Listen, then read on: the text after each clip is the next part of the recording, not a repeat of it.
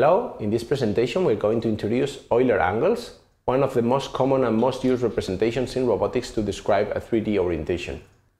The aim of this presentation is to introduce the representation of Euler angles with its 12 variants. We are also going to see the concept of gimbal lock, as well as to know how to transform the orientation between Euler angles and rotation matrices that we saw in a previous video. Euler angles define a 3D orientation by using three angular coordinates, and with these three angular coordinates we have up to 12 different types of representations. The letters used in this representation, read from left to right, imply consecutive rotations on the mobile reference system. We can distinguish between a set of representations that apply a first and a last rotation on the same axis, known as proper Euler angles, and a set of representations that apply rotations on each of the axes, known as state-variant angles, also called nautical angles. When using Euler angle representation, a similar situation to a current suspension can occur.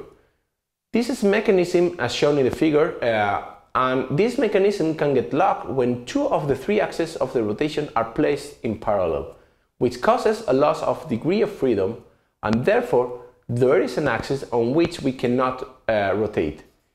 In the case of Euler angles, we can see that two of the angles describe the same rotation. In fact, this can be clearly seen in the plane figure, the one on the right, where the outer and the inner magenta circles contribute to the same rotations when it's in the situation of the gimbal lock. To be more specific, we show here a representation of three consecutive rotations using Euler representation ZXZ.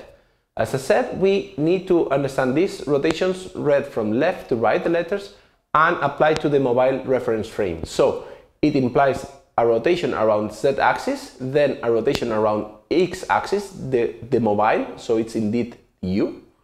And then we apply a final rotation around the Z-axis, which is the mobile frame again, which is W. Okay, so this implies three consecutive rotations, or the multiplication of three consecutive rotation matrices as shown in the slide, and because they are done in the mobile reference frame, they need to be post-multiplied, as we saw previously in the rotation matrices video.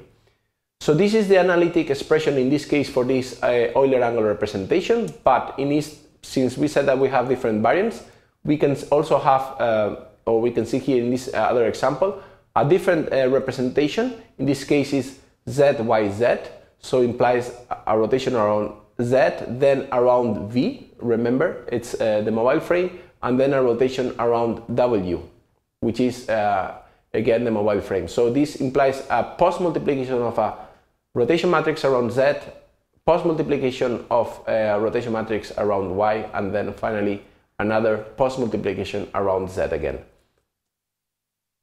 In this other example, rotations are around the three axes, that is the three different axes, that is around X, Y, and Z. This is in fact the representation that we will use in the CoppeliaSim robot simulation software that is discussed in other video tutorials. And this is the analytic expression in order to convert the three angular coordinates into a rotation matrix. And finally, here we see another example of a rotation with Euler coordinates Z, Y, X. This representation is indeed equivalent to the roll PQ angles, denoted by the letters RPY. This is a representation that is frequently used in nautical applications to describe the orientation of, for instance, drones or planes. To convert from a representation in Euler angles into a rotation matrix, we need to do the post-multiplication of sequential basic rotation matrices, as I indicated before. So depending on the specific representation, the rotation matrix will obtain a different symbolic expression. Here we show the symbolic expression for the representation XYZ. But on the contrary, if we intend to obtain Euler angles from a rotation matrix, then we have to take a look to the symbolic expressions of the actual representation of the rotation matrix in Euler angles.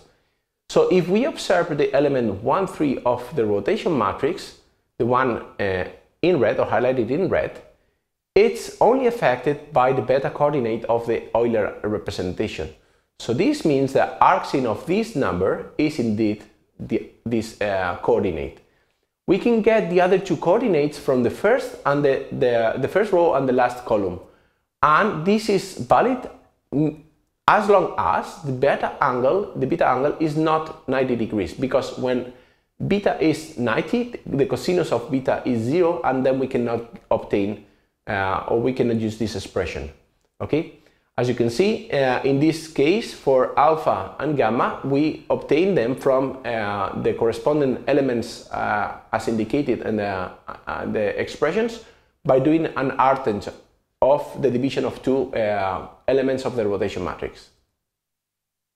So when beta is 90 degrees, this actually corresponds to a gimbal lock situation, and indeed we lose a degree of freedom. We can easily see this by just simply substituting beta with 90 degrees and applying after some maths. We can obtain the analytic expression of the resulting rotation matrix, and we can see indeed that alpha and gamma contribute both of them to the same direction, or to the same contribute to the same rotation in this case. So we can obtain multiple combinations of alpha and gamma to represent the same orientation. To end this presentation, I just simply would like to indicate that there's a good URL to convert 3D rotations to different representations, and this could be handy in certain situations. So just write down the URL, type it on your browser, and you can practice with it. So to summarize, in this video we have introduced Euler angles and its relation with rotation matrices. Thank you very much.